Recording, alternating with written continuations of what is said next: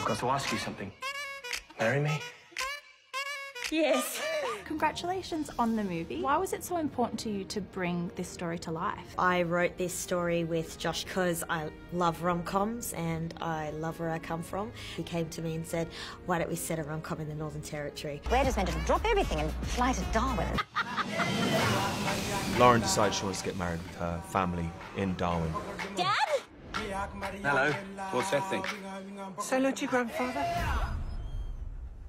Grandpa?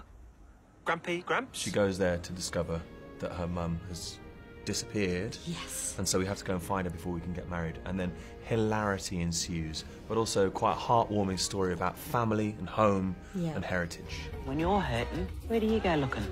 Back home. Mum's from the Tiwi Islands, but I've never gone to Tiwi. How about we just go up there?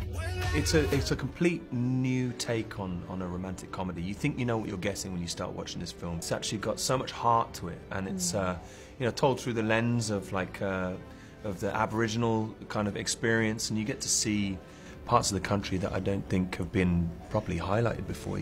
And when you guys go to the movies, what's your favourite candy bar treat? Oh, mine has to be the peanut M&Ms. What do you like? I go sweet and salty popcorn, and then I put the minstrels into warm sweet and salty popcorn so they go a bit gooey on the inside.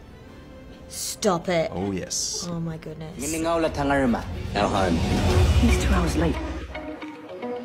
Anyone got any jokes?